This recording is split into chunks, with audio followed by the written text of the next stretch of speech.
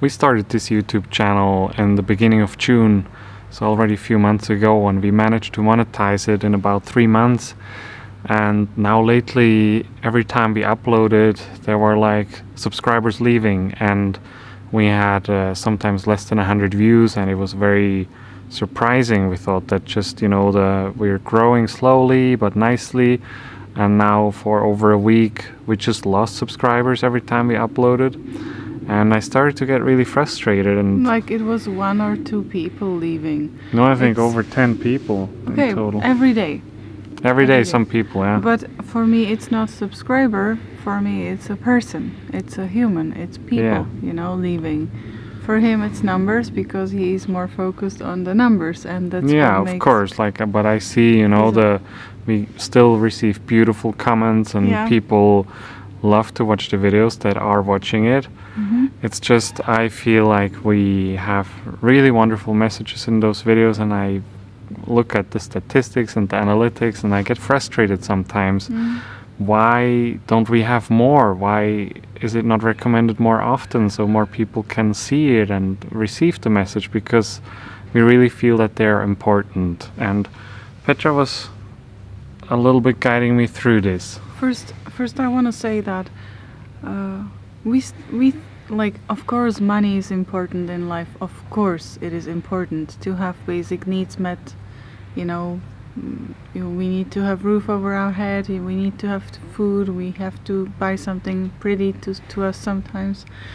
But numbers and money is also, we still want more. Sometimes the mind is so much involved in this that we forget about the heart, and we just want more and more and more, and that's very tricky for us. But this was another story.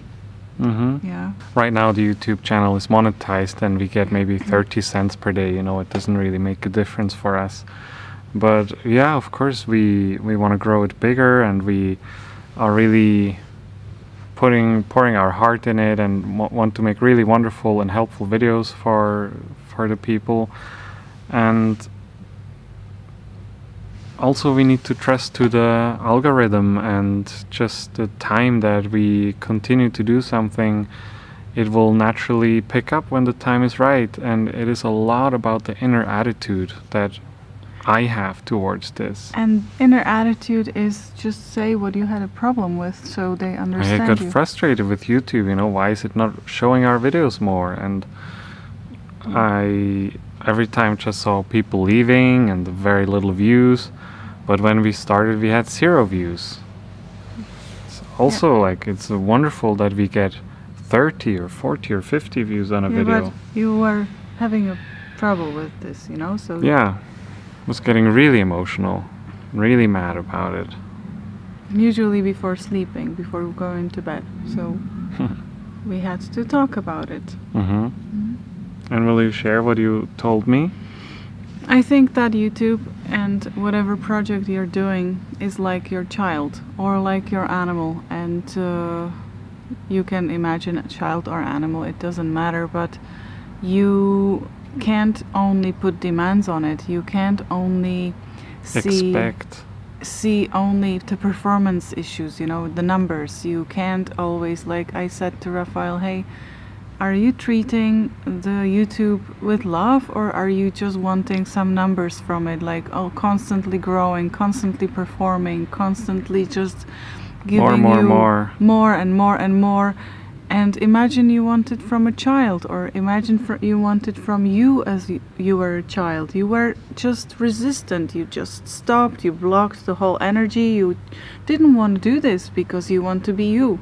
And now your YouTube channel, if it doesn't grow, or whatever your project is, and it doesn't grow, or your health and healing doesn't move forward, maybe you want too much in a short time, and it wants to live its own way, it wants to be its own way. And I said to Raphael, hey, so start to perceive the YouTube and start to perceive the projects for you as your child, as your animal, which you don't want to only have for performance, like you know, like some truck which bring just home drives better grades and do better and do better, and what, you only have this. Because then it feels very frustrated. The child, the dog, scared and still needs to perform, and it's too much. You know? It sounds funny because it's just an algorithm or it's just technology, but everything is affected by our energy. It is all like, you can call it spiritual, and also we behave this way to us. We want this from us,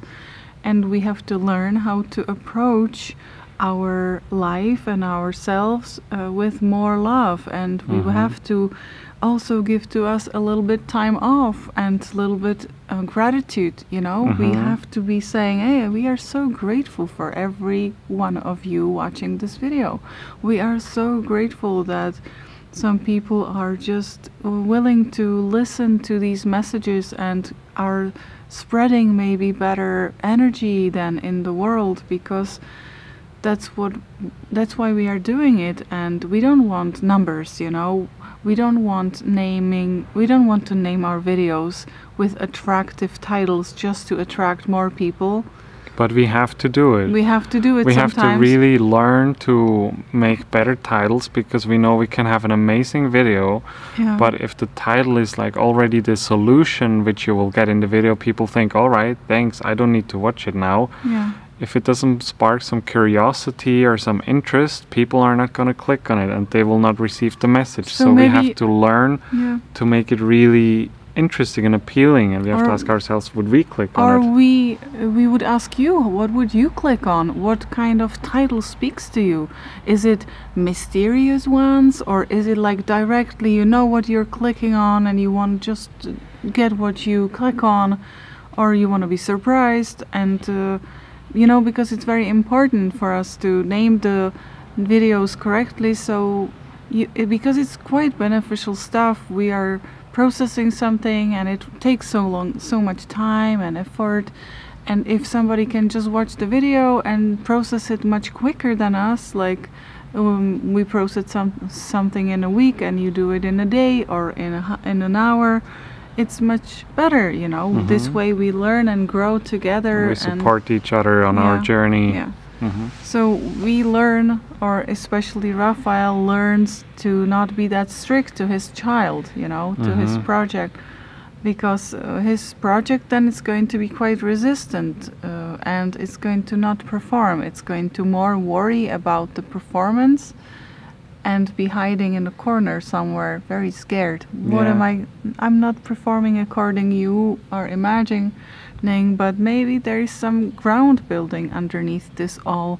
We don't know, you know. Maybe people don't want to hear constantly different things which we talk about, because that's what we want to do. We don't want to talk only about manifesting. Why? Life is so rich and you can be inspired in so many ways, and we want to inspire you and be with you all the time. That's why we want to bring a lot of different topics which you can use. Things that come up in our life, things that we learn on our journey, so you can benefit from it too. And I just wanted to say also about having the expectations. When I, for example, would push our dog Luna in one direction, she would just push against me, always. And then if I push from this side, she pushes on the other side. It's just pressure creates another pressure, you know. Luna was really good in it, And then you let go and she just moves wherever you want. And it was good. When she's ready and when the energy is ready, you know, when you just let go, and that's something I really need to learn. And it's especially now with the YouTube, I feel it. We all have to learn it in certain areas of our life. We all have it. We all have this resistance in us towards something, you know. I'm not healing fast enough. I'm not having the relationship which I want right now, because I am manifesting and creating and journaling about it. So where is it, you know? And we become frustrated, like Raphael became frustrated with the numbers. And then he came to me before we went to bed, and I'm like, hey, don't tell me these things. You know, it's just two people decide freely they don't want to be anymore our subscribers. It's like subscribe something underneath something, right? Like whatever. We call it the Body with Your Body community. And yeah, so they don't want to. It's their will, you know. That's great, yeah. And we also don't want to force anybody. It's just, you know, so we have to somehow find balance. And also we know that we have to sell this to people because then they can discover us. And also, what does it mean energetically when I look at the analytics and I see it's not performing as I want to?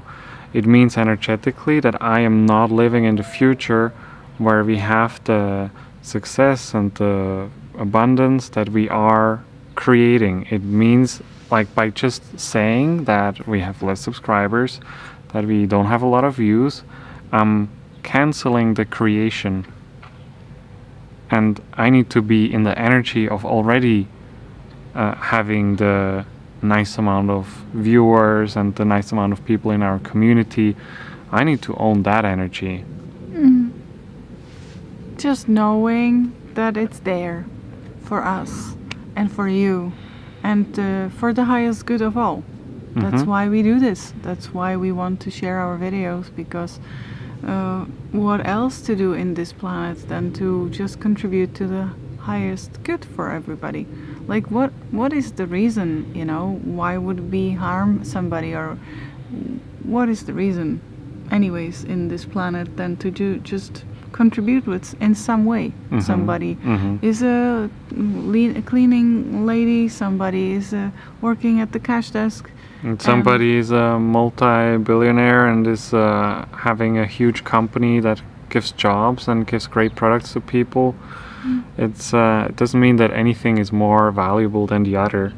And somebody just stays at home and takes care of kids. Yes. And that's all fine, you know. And that's all for the highest good of all, because it's all coming from the heart, from love. Yeah.